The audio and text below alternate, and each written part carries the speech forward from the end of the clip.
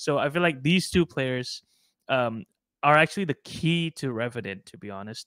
Yeah. And as you said, right, and as everybody said here, SK Rossi with his experiences, it's really underplayed sometimes. Like, just simply sharing his experiences actually helps a lot in terms of perspective. And I feel like that's what a region like SA is actually lacking in. And I think his whole career is just to destroy every single OCE team's hope. I think every single qualifier. I just hope their stomach is strong enough to live in Jakarta. Ayam geprek. Ayam geprek, bang. Dude, it's a factor that no one really thinks about. But if you Yeah. think about it, you recall last year, some of the, or was it 2 years ago, some of the European players in Turkey got hospitalized. Wait, real? I mean, let's be real here. The hype is because of the return of the Korean jet back to the stage. And I think a lot of people want that because I think since Valorant came out, like I think what, 2020, 2021, everyone's talking about the Korean jet. He was the original Korean jet. Yeah. I remember the entire conversation that happened in rooms and with the players as well, where we were like, make sure you do not eat this.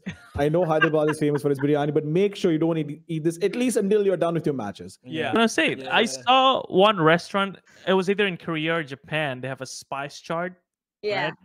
Korea or Japan was like at number 1, and then it scales up to 10, and at number 10 is just an Indonesian flag. So I just want you guys to be careful. If you hear people here say it's spicy, it's spicy. The format, right? Let's start with the format first, and then we'll put the teams in the brackets over there. Sure.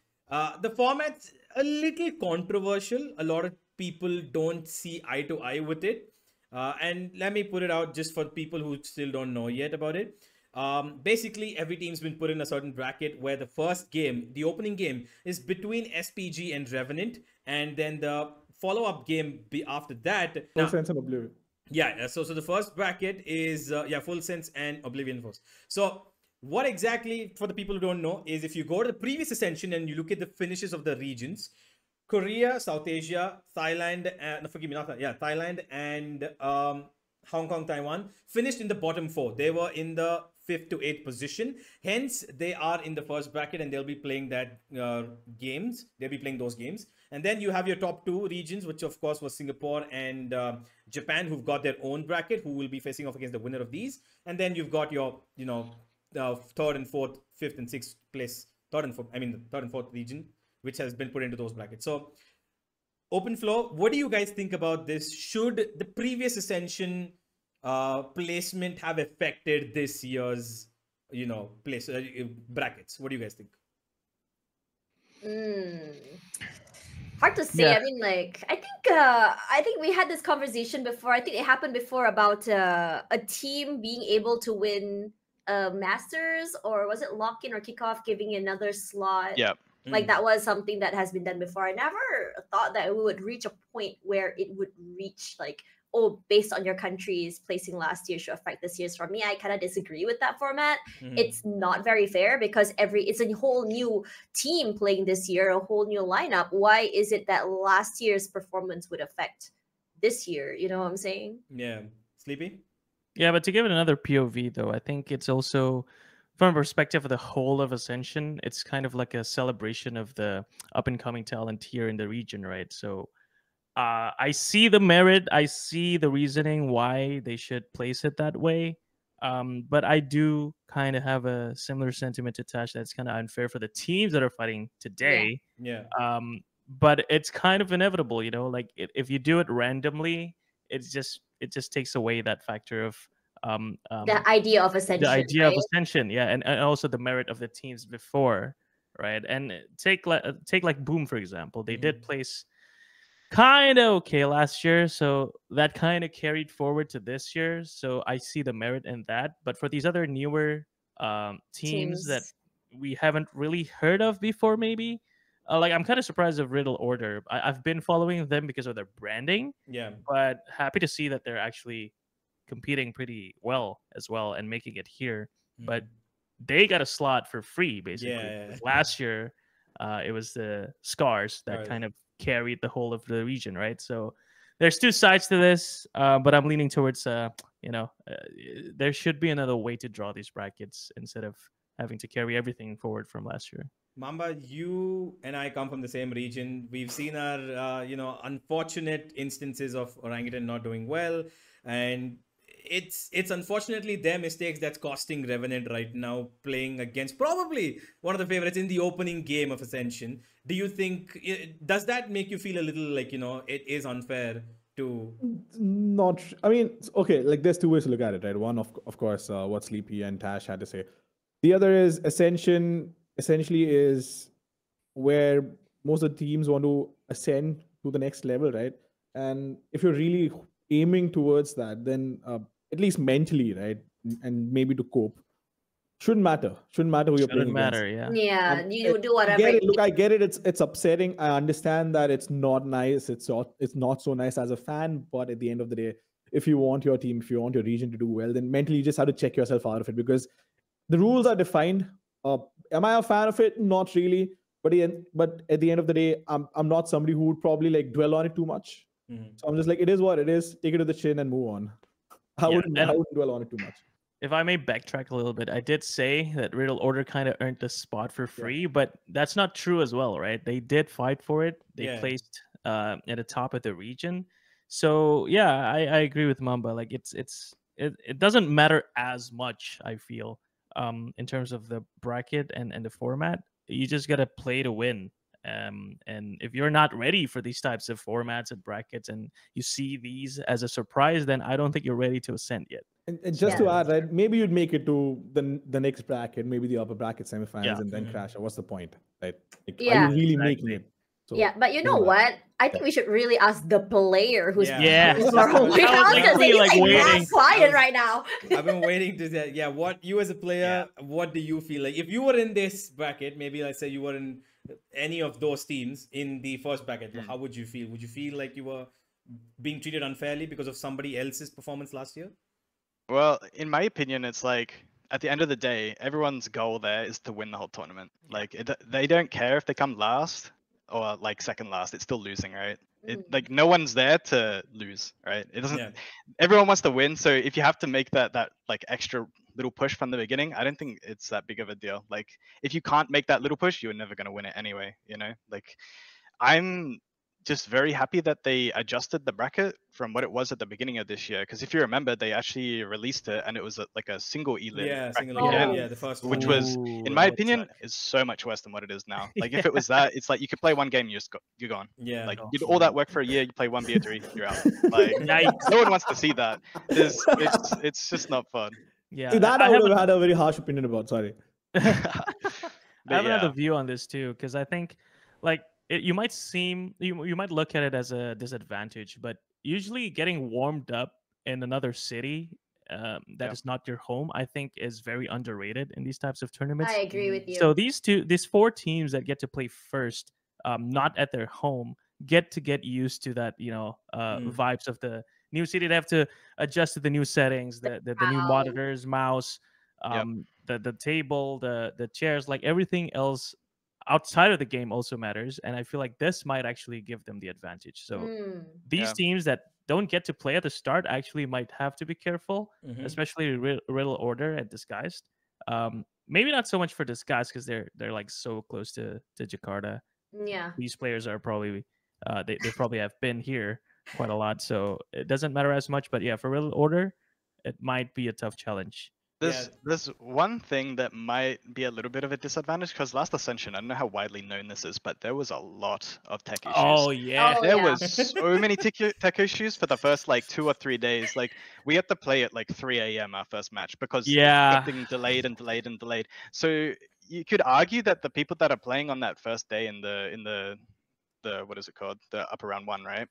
They have to go through those problems if they are like if there's problems, and those teams that are playing the next day, hopefully it will be solved by them.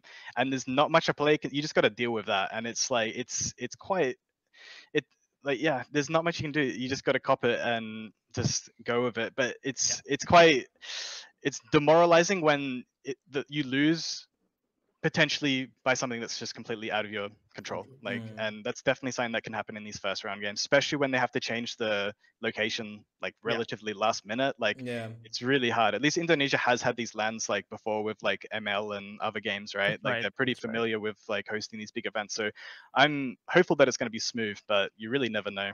We start off with our Hong Kong, Vietnam, forgive me, Hong Kong, Taiwan representative, which is Oblivion Force, who were extremely good in their group stages. They went unbeaten in Split 2 as well.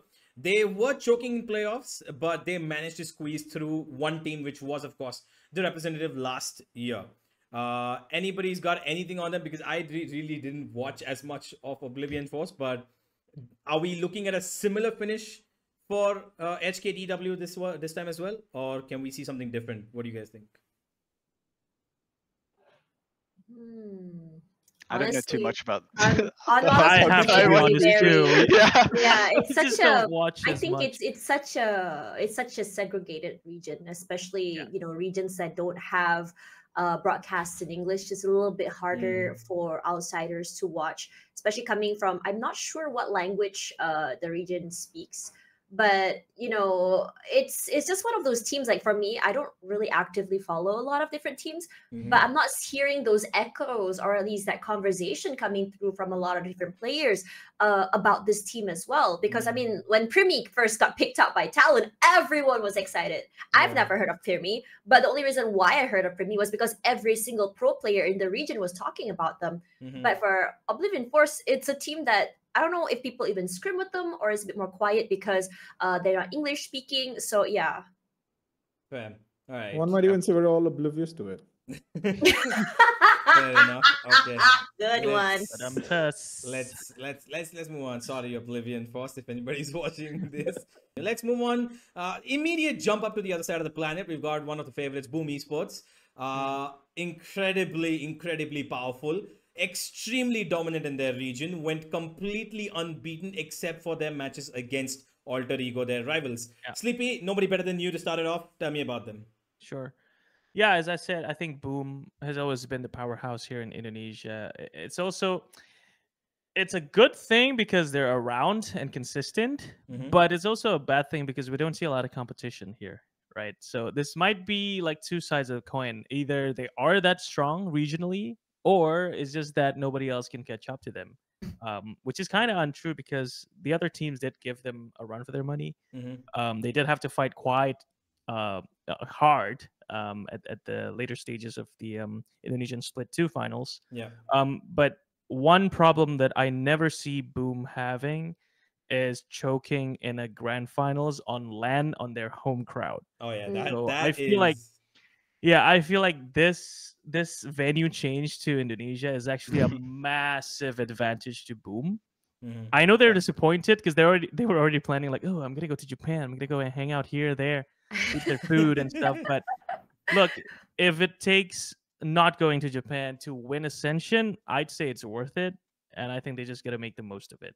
I mean, if they win it, they'll probably go there next year anyway. Exactly. So exactly, it's just a detour, right? So whatever. Exactly. And the other thing about Boom is that they've always strived to maximize their team's potential, and this time around they brought Zesbu in, swapping around some of the players. Some of them are still here from last year's attendance at Ascension, so that's another advantage. I feel they have the experience. They have the experience. They've met all these, probably the majority of the other players from the other teams, and they kind of have a great support system as well in their coaching. I think at this point they have 3 coaches / analysts. So yeah, they do. They are primed to get this, right? I'll be bummed if they can't make it to at least top 4 so that they get to greet their home crowd, which fingers crossed, I hope they do make it, just so, you know, the Indonesian crowd just don't get disappointed because they come on the 27th of September and, hey, where's Boom? That'd be awkward. But I don't think we're going to have to be worried about that. I think they're going to make it at least to top 4. And like what said, they might even run away with this. Looking at Boom Esports, where do you think they might finish this time? What? I think they're gonna win the whole thing. Like I'd say they're probably the favorite for me because even look at last year. Smile on Sleepy's face. He's just like gone. Well, the only teams that were close to beating lead last year was D+ that did beat them in the group stage, and then it was Boom in the playoffs. It was what? It went into OT and then a 13-10, 13-10. I mean, an it's OT is a bleed curse, not a boom curse. So it's two different things. But the fact that they could bring it that close to the team that absolutely like destroyed Scars in the grand final, on the stage with them having Escary, like it's. I think that if the crowd is on their side, they probably win that series, and they probably beat Scars because Scars heavily underperformed in the grand final. And this Boom is definitely stronger than last year's Boom. Like we've scrimmed against them, and they're playing very, very, very good. Yeah. And I just wanted to add one thing. The Boom, I feel like I say a lot. I say this as to a lot of teams, but Boom is the definition of a slow starter. Like two other players I feel are very prone to this, Famous and Berserks. They have a lot of hype around them, and we know that they're super strong as individuals, but if they cannot get it started at the start of the series, it's kind of a nightmare to deal with, to be honest. And I'm sure Coach Meow from Boom have been, I don't know if they also bang desks around here, but I feel like they're doing a lot of that, or it's equivalent because of that. So I'd love to see Boom just have a hot start and just, don't give us that worry unnecessarily. Just take it away, just win. Because we know you can, and they should do it at their home crowd. So I just want to see that. Is this an Indonesian thing? Because I think we see it on the Pacific stage as well sometimes. Honestly, it might be true. We don't know, right? And as I said, in Indonesia, we just don't have a lot of... It's tough to say because we do see a lot of strong individuals, but as a team, it just doesn't seem to be a solid foundation here. So Boom obviously have been around for forever, and you got to think that by now they've figured it out, right? They've probably gotten a hang of the formula to perform well on stage. So I just want to see them actually show that where it matters the most. And this is the place to show it. Otherwise, you're going to have to wait another year, and I don't think they're going to be in favor of that. I think one thing that we need to know about Boom is that Boom has been home to so many legends. Like, I think before anyone goes toward that tier 1 or goes toward those bigger stages, actually right. At one point, they would have been in Boom You're Esports. Actually right. Oh, I mean, we saw, Blaze King. I think it was Mindfreak and Forsaken. Yeah, they were Elmi Moore. Yeah, Elmi Moore was on there as well. Lips Jider. Flips Jider. They're all keeps going.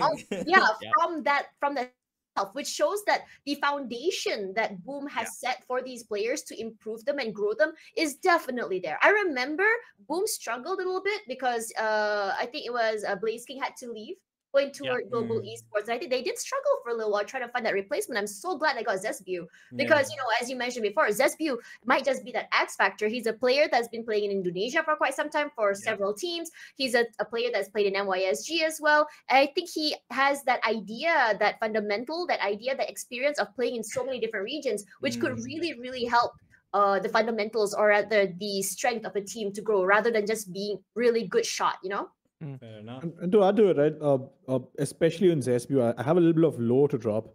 I remember seeing him for the first time when he was 15, I guess. He was playing Battlefield 4 for BF Nut. And I used to play for an Indonesian team called BDGS. Wait, real?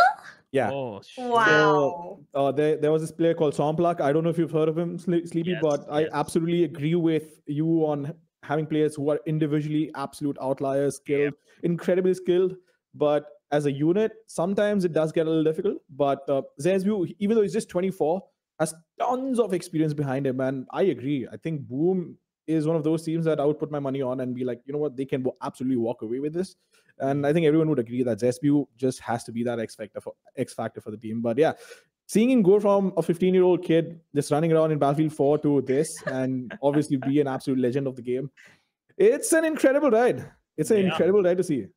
And they have a Famous as well, which he's an absolute demon on LAN. Like last Ascension, he was a problem. Like versing him, that guy has so much confidence. He's like he's not afraid. Like I feel like that guy can go up against anyone, and like, he for me personally, I think he should have been in franchising a long time ago. But I agree with you. He's on that level for sure. Yeah, I think the first time I saw him was Persija Esports. Back when I did APAC in the day. And I thought to myself, why is this guy not going further with his team? Because he is one talented MFer. I'm sorry if that word came out. And he is insane. And I think his whole career is just to destroy every single OCE team's hope. I think every single qualifier, every iteration, I think it was Order, it was Bonkers, and I think it was one other. I think Order the other time they went over. Every single time they lose to Famous, and we get sent back home every single time. So I think it's just his life goal to send OCE home. So hopefully we can dodge a boom this time, but who knows. I mean, I think you're gonna dodge them until the upper bracket final. Yeah. Upper finals is when they're gonna meet. Upper final then. Yeah, JFT is safe for a bit, but that's good. Yeah. Speaking of them, let's shift over to the OCE region. We've got an anomaly, which I don't think a lot of people expected. But what did you know? Back in, because you pretty much knew all the players on all the teams. Did you expect JFT to do what they did and take out Bonkers? Well, I honestly I didn't think JFT actually beat Bonkers, right? I think it was AIC. Yeah, it was. Yeah, it was AIC. Them, right? It was AIC. Because when I was in Bonkers as well, we always had like a rivalry with Nerd Punt, which is now AIC, and it was always kind of like close games. So going into it, I always thought this year, if they got matched up, AIC versus Bonkers, I could see AIC beating them because their sole purpose is to anti-strat and really beat Bonkers. That was their number one target, while Bonkers was has to fight with everyone. AIC just focused on them, and because they knocked them down after that, and I noticed that because JFT is not really I don't think anyone really predicted them to win the whole thing, but they're definitely experienced players and they've been around for ages. Andy was in China for quite a while. He did really good. Yeah. Kiss is he's kind of this absolute ranked demon. That guy has a huge ego and his confidence is massive. And he but the thing is he backs it up in the server, which is the thing that matters, right?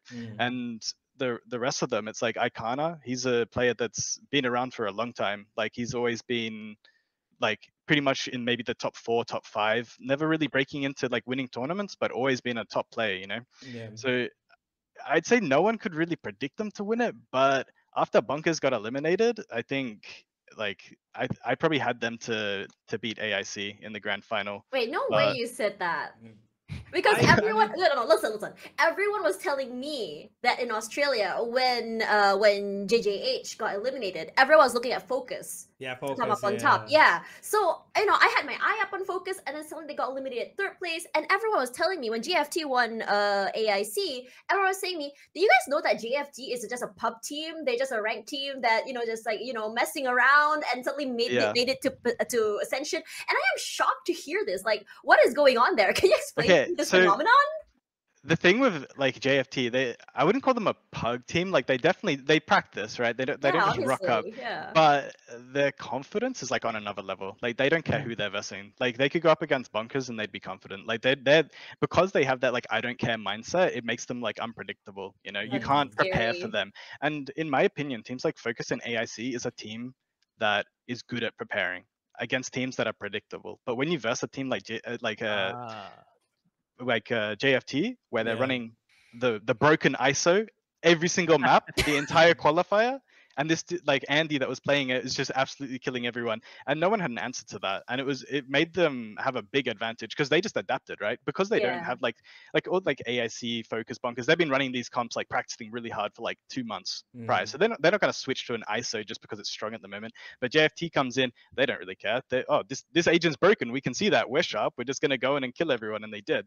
You look at the statistics and it's actually incredible how much impact that ISO had.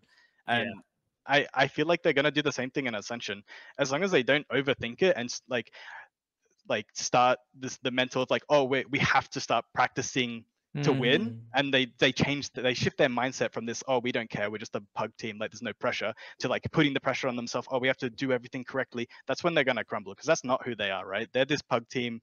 I wouldn't call them a pug team, but they're this free-flowing team, I'd like to say. It's giving Paper X when they used to say, how can people predict us when we don't even know what we're doing type of vibe? Yeah, I'd say it's very similar. It's like the Ascension Paper X. Do you think they'll do as well as you guys did last year, or better or worse?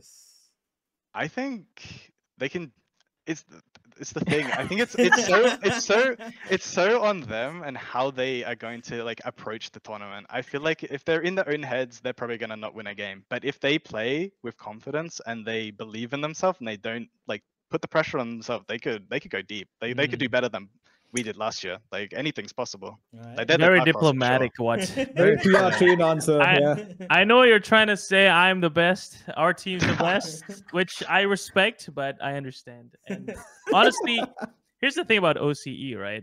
They don't get. I don't know what it's like actually. Like nowadays, they don't get a lot of practice with all these other teams in this region, right? We get none, pretty much. None. There you go. So this is the surprise factor that I think they have to play to their advantage. Like you said, if they do actually play like the way they did, like the way you described them did, play like they don't care, play like all these wonky, crazy ass comps like an ISO, or I don't know if Vice is actually going to be played at Ascension. It should. I think it is. It might be, yeah. That could be an interesting angle as well. So these kinds of surprises are always welcome, and I feel like Valorant at a top level, they've kind of stagnated at some point, and we only see like a handful of surprises, right? But these tier 2 tournaments are where I think all these different fun ideas can be implemented and still work.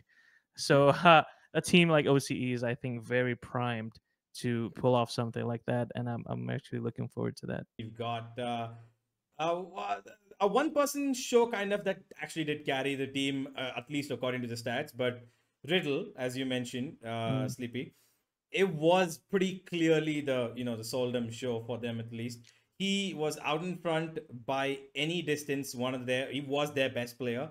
He did really well almost in every series he played. And even today, I think if you go and ask every pro in the VCT, they say, who's the Korean Jet? It is Soldem. He is the Korean Jet, and he still carries that. He's doing that right now. What do we think about RIDDLE coming out? Because I'm pretty sure Fennel, after that split one, everybody was like, oh, okay, you know what? Fennel could actually, blow it out of the park. But then here comes RIDDLE, and they just turn it up. Can I start? Yeah, go on. All right, so I have a lot of conversations with local players about their scrims and how they play, and everyone's just hyping up, RIDDLE. And I think for a long time, everyone was like, "Oh, China region not as strong. One team looks really strong in Japan, but as soon as they leave Japan, they don't look as strong anymore." But no one's really said that about RIDDLE Order because of Seoldam is number one, and number two because when they go to talk about scrims and stuff, the team has been really set to play around Seoldam.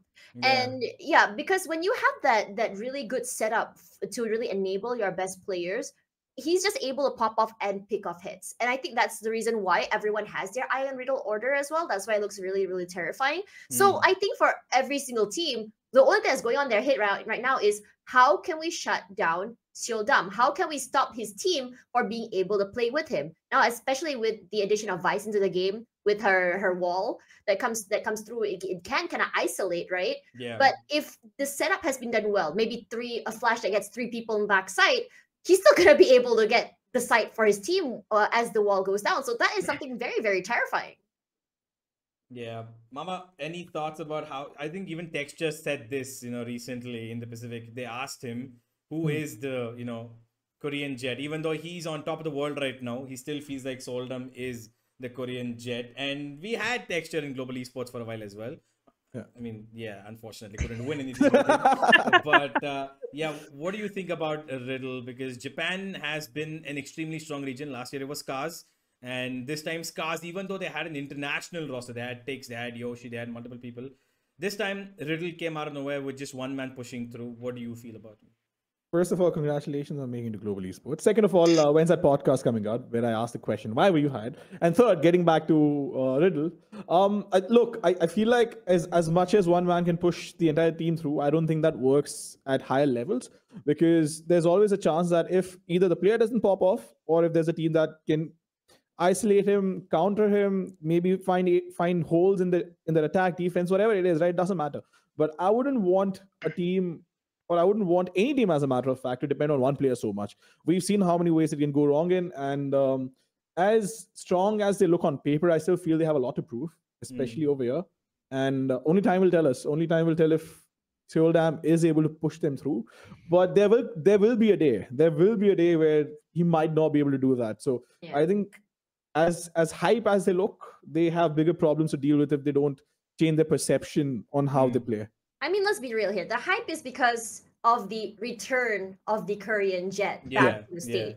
And I think a lot of people want that because I think since Valorant came out, like I think in 2020, 2021, everyone's talking about the Korean Jet. He was the original Korean Jet. Yeah. Especially I don't think they'd actually be able to go that deep, and they might, if they make it top 4, amazing. But I still think it's a little dicey because the pressure will eventually get to them, because no matter who you are, eventually the pressure does get you unless you're an absolute exception of a player. Yeah. And this format will definitely punish a player that if you're relying on one guy and he has one off day, like that's you in the lower bracket, you have 2 off days, you're out. Like if your team isn't there to carry that weight, like it's a difficult tournament. You know, I think Lakia said something during his stream about shooting. And, you know, he said something like, it looks so easy, right? Shooting hits. But we couldn't do that last year at Ascension. It was so hard to shoot hits. And, you know, this comes back to your sentiment, Watt, about being in their own heads. Like, could this be a factor or a problem coming in for SPG? Because I think if we were to really look at the Korean teams before, one of the biggest problems coming in from Korean teams is their mental. Because once the mental tilt hits, it's so apparent. You can see their faces when they play. Yeah. There is a very clear, contention of the fact that this has been the year for the Koreans, right? They won a Masters. They've been at the top, 5 different, of course, finals for Gen G. They won the Pacific as well, stage 2. Sleepy, do you think that might be a pushing factor of pressure for these Koreans to perform as well? Or is it a motivational factor? What do you think that might be? I think in a bit of a more practical sense, like the fact that the Korean teams have been performing well at the top, namely in Pacific and also at Master Shanghai with Gen G, I think it really helps the other teams in the area, because if they can secure scrims against these teams, that's what matters, I feel. Like these practices are very underrated, right? Because I guess it's not really underrated. People do like scrim bucks a lot. Like, oh, you won against this team, you won against that team. That is an indication of your performance, which I hope is the case for some of these teams, especially if you are a Korean team. Definitely, there is a pressure on you. Like, hey, your big brothers at Pacific have done so well. Why can't you do that here? And I feel like it just have to be a very practical thing. You just gotta look at these teams. They're doing really well at the top. Why not we make use of that? Let's scrim them more. Let's learn as much as we can from them before we fly to Jakarta, which is gonna be another problem. I just hope their stomach is strong enough to live in Jakarta. Ayam geprek here, ayam geprek bang. Dude, it's a factor that no one really thinks about. But if you think about it, you'll recall last year or was it 2 years ago? Some of the European players in Turkey got hospitalized. Wait, real? Yeah, I think it was Ardis. They ate something in Turkey and they got hospitalized. I think that's like a factor, if by any chance any team wants to face up, hey guys, you know what? This is a really good, street food joint here. How about I take you there? Let's have a nice little dinner together. Yeah, it's on me. Yeah? It might be a strategy. It might be a strategy. I'm not calling anything. Hyderabad LAN that happened in India, right? The GXR LAN. I remember the entire conversation that happened in rooms and with the players as well, where we were like, make sure you do not eat this. I know Hyderabad is famous for its biryani, but make sure you don't eat this at least until you're done with your matches. Yeah, because you never know. There are some places even I wouldn't eat at, even though I would love to. But it's not even about hygiene. It's just literally about making sure that, imagine I'm the host of the event, right? There's only one host. So maybe you're a caster and you have your duo and you go out and eat and you're feeling sick. Doesn't feel nice. So there are certain things that you absolutely have to avoid. And I remember giving out an SOP to teams. Like, don't do this.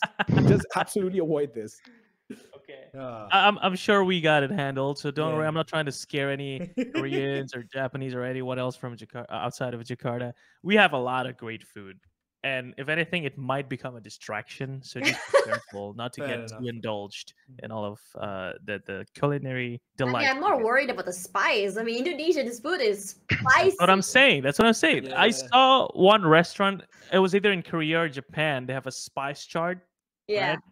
Korea or Japan was like at number 1, and then it scales up to 10. And at number 10 is just an Indonesian flag. So I just want you guys to be careful. If you hear people here say it's spicy, it's spicy. So don't take any risks. Right. Okay. There is one thing I do Yeah. want to ask you, what, and it's SPG in their entire season so far, in the split 2 at least, they've shown multiple different comps for multiple different maps against different teams. Like, for example, they played off, I think, against, it was, give me a second. Yeah, they played off against Nongshim, who was, of course, in the final. They played against them with an ISO and Yoru on Ascent, which is very interesting. And then they turned things up towards the end, where they played that on Haven as well. They brought in the Neon for the first time in the entire playoffs after that as well. And between that, they also showed 3 different comps on Abyss, having a Breach and Gecko, had one with Fade. They have a Deadlock Cypher on Sunset with a Fade for some reason. So it's all over the place. They're very, very spread out in terms of it. Do you think this is a good thing or a bad thing for a team to have multiple different comps? Like, because you're not able to practice one particular thing perfectly. Well, the fact that they're doing that, and like you said, they were undefeated, right? So it's working for them. It shows that they're a very adaptable team and they can change their comps. They probably have multiple comps for multiple maps, and they probably practice it depending on the play style of the opposition, right? So it's definitely a good thing to have. Like, if it was a team that was doing that and they were losing, I'd say it's a bad thing. Just stick to the basics and just master that. But it seems like they've mastered the basics and now they're going on to like what the VCT sort of teams do, and they can run multiple comps like on the fly. Like sometimes they just change it because they feel like it, and they can make it work. Like I know Paper X sometimes does that. He's like, oh, I want to play Raze this map, and he just changes it, even though they've never, like, he's not meant to be on it, and they just change it. Like, why not? And the teams that can do that, like, if it's even part of the mental game. Like, let's say they're going up someone that's like watched all their VODs, they watched their game that was just yesterday, and they're prepping for bind or something, and they're getting into the server, they get to the agent screen, and they're running a completely different thing. All those notes, all that stuff just out the window. Like that hits you like, oh shit, like they know everything about us and we know nothing. Like they could play completely different. So in my opinion, that the fact that they're making it work is very scary.